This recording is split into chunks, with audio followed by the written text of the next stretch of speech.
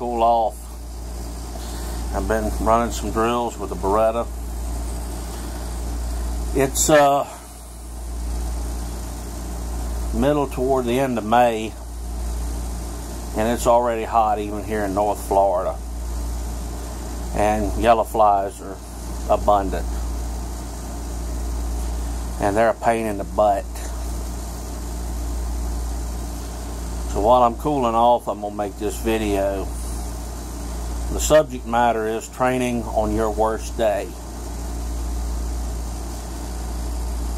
Most people that I train for concealed weapons classes, they want days when the temperature's right, no rain in the forecast, all sunshine, rainbows, and unicorns.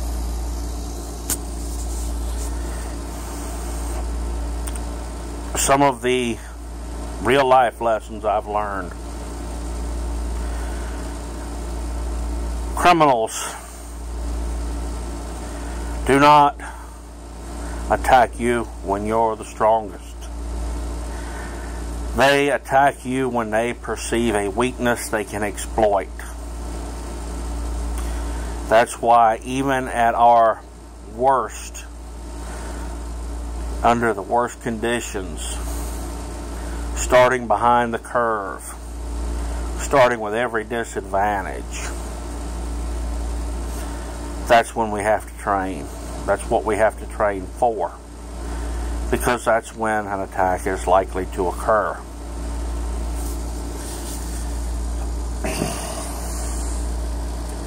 During a night fire course that I took probably about 8-9 years ago, I had worked a midnight shift and got up that afternoon to work it. Been up all night, went to take the class on a Saturday, I believe it was. And before we got on the range to shoot our qualifications, we had to sit through about 5 hours worth of classroom training. I was tired. I was physically fatigued. It had not been an easy night at work before.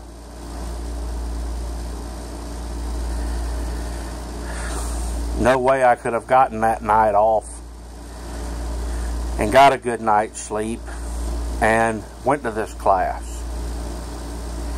My former department simply couldn't accommodate that.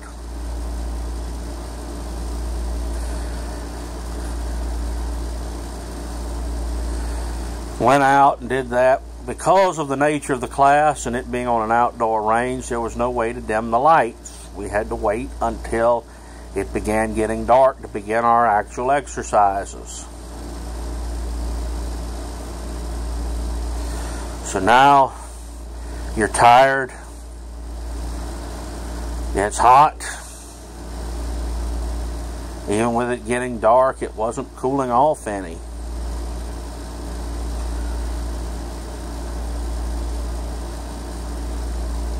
And that was what I had to overcome. Were my groups tight little groups that you'd normally see when I shoot them? No way. But all 48 of 48 shots were on the target. Center mass would have been good hits. Hits capable of incapacitating an assailant. Also, because of the nature of this course, I was firing the gun one-handed. For this particular class at the time, I was using a 4006 Smith & Wesson. Traditional double action, single action, semi-automatic. It was a gun that I have shot very well in the past. We had a degree of difficulty because now I'm drawing and firing it with one hand, simulating real life scenarios. In my right hand, because I'm left-handed, I had a flashlight, full-size mag light.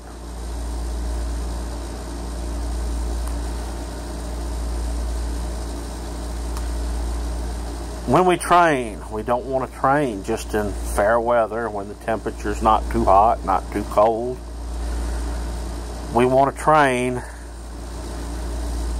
ideally to simulate real world conditions. That means you get off work, you're tired, you have the opportunity to go to the range for an hour to get in some practice time, take it. Because you're going to be surprised what a difference that fatigue factor makes. If you have a chance to train doing low light shooting or night fire, that would be an asset to you. Train one-handed, strong-handed, and weak-handed, because you may have to draw your gun while you're trying to get into your car. While you're trying to get in your front door, you may have your keys in one hand. You may be carrying a package. All sorts of scenarios can come up, but I can assure you of this, from experience, you are not going to be attacked on your best day. Get up, drink coffee, read the newspaper, have breakfast. All right, now we're ready. Come and break into my house now. Really. That's as silly as me deer hunting and expecting the deer to say, well, he slept in tonight. We'll come see him this afternoon. That's why criminals break into houses when it's dark, because they have you at a disadvantage to it being daylight.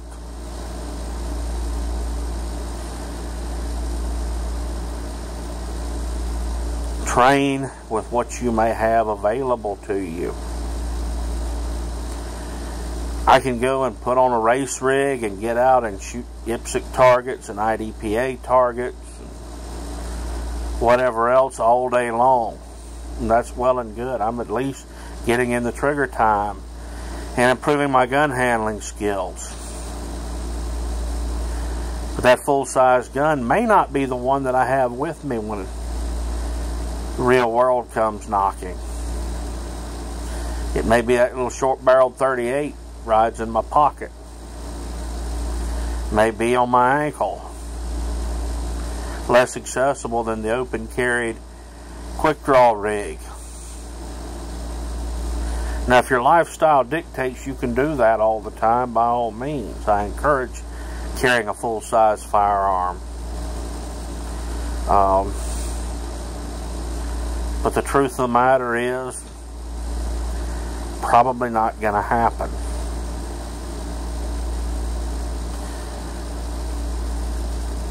Criminals tend to exploit weaknesses. They're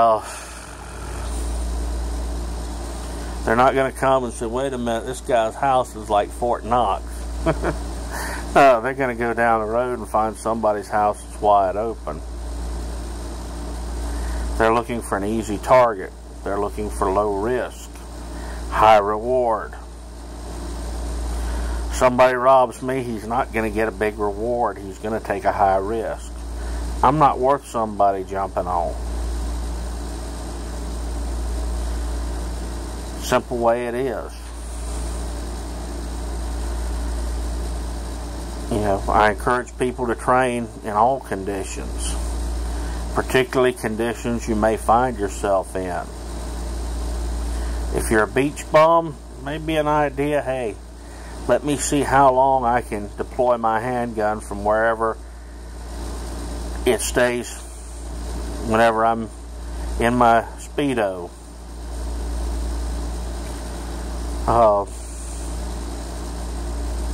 Because you may not be deploying it from its holster. It may be in a bag somewhere. You know, you may need to figure out how fast you can get your rifle or shotgun out of the trunk of the car and get it into action. You may be somebody like me that favors a pickup truck. See how long it takes for you to get your rifle or your shotgun into play from that. Be it in the back window, being it behind the seat, being it laying on the seat.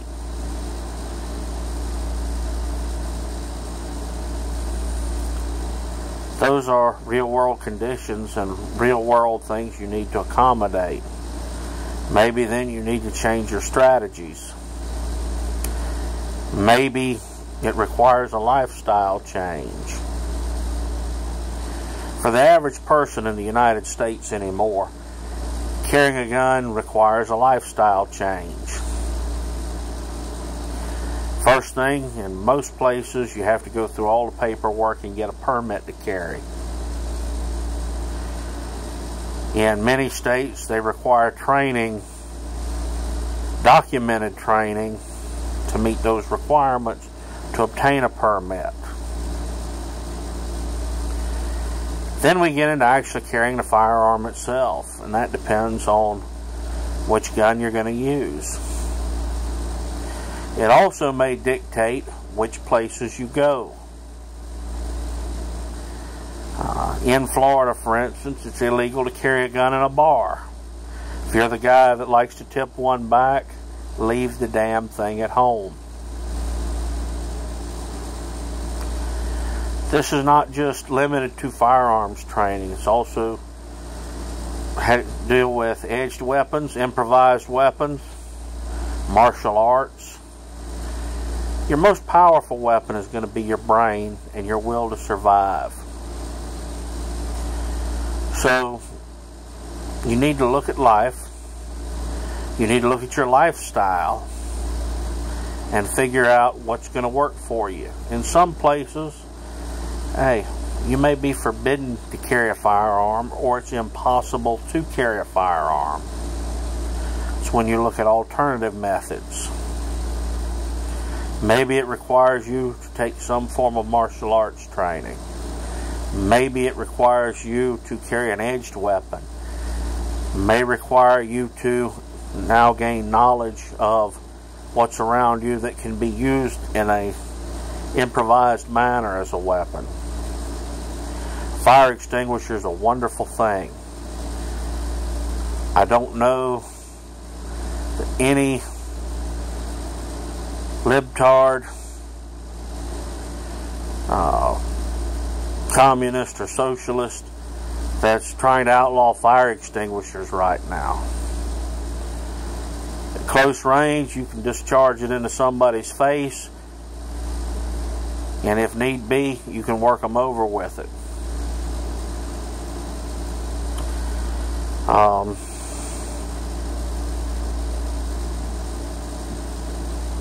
Umbrella or walking cane works wonders.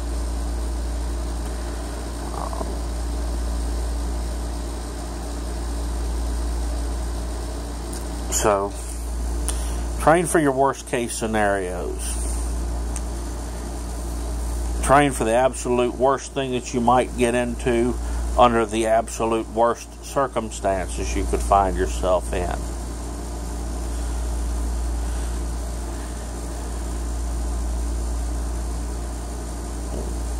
Train with your firearms. Train with whatever else you may have available to you. Never give up the fight. Always keep in your mind that you're fighting to survive the encounter. If you lose, you die. Simple matter of fact. Later on,